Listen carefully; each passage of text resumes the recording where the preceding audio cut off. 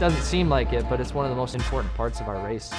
A lot of the time you see us packing it and jumping up and down and doing all the things that look weird to the fans. It's kind of weird that you would think so much goes into your starting gate, but there's a lot that goes into it.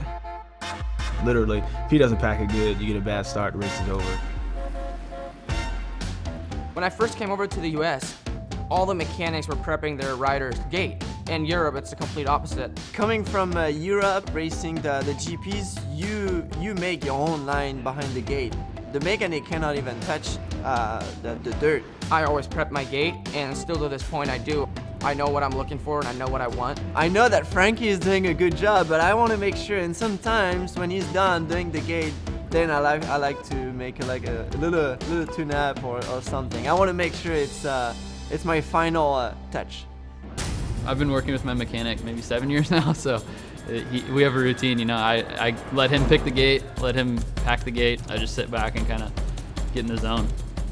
I honestly do not touch the gate. I haven't touched the gate in like 5 years. I do with a little bit of work, you know, but I think Carlos, he kind of likes to be hands-on, and he likes to kind of get in there. Nobody's going to do it the way he does it. Depending on how the dirt conditions is, usually if the dirt's very, you know, pliable, you can kind of move it around, then I'll do it myself. But once it's, you know, hard packing stuff, the mechanics usually have their own kind of boots with, like, you know, metal tip on them or whatnot, that they can actually do a little bit more prepping than we can.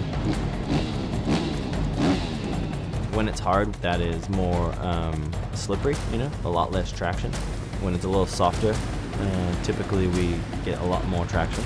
You want traction, but you don't want too much traction where you wheelie, but you don't want enough where you spin. So it's a real fine line. It's nice and packed, and it's bike can get the power sooner. You're trying to create a launch pad. Sometimes the rut's a lot lower, so you got to make a nice transition, because if the front wheel hits that, it pops up, or the rear, it can upset the bike. When it's really soft and the ruts get super deep, you want to try to get some dirt and make the rut as high as possible so you're not starting into a hole. Maybe a little bit higher in the rear, kind of, I'd say, sloping down, just so you have that extra momentum. You know, coming off the line, coming into the gate with that extra bit of pressure on your front brake or clutch. Most guys try to elevate the pad so you get kind of above the bar when you go across it. And other guys sometimes put a little bit of soft soil near the rear tire to get the spin. On West Coast, you have a rut, and you want the rut to grab the sidewalls of your tire, so you kind of leave the rut. But East Coast, there's so much traction, sometimes too much traction. If my gate's not packed that great, or if my gate's not very good, if there's a big hole in the front, there's just a little doubt that starts to creep in. And once that doubt creeps in, you pretty much know you're not going to get the whole shot.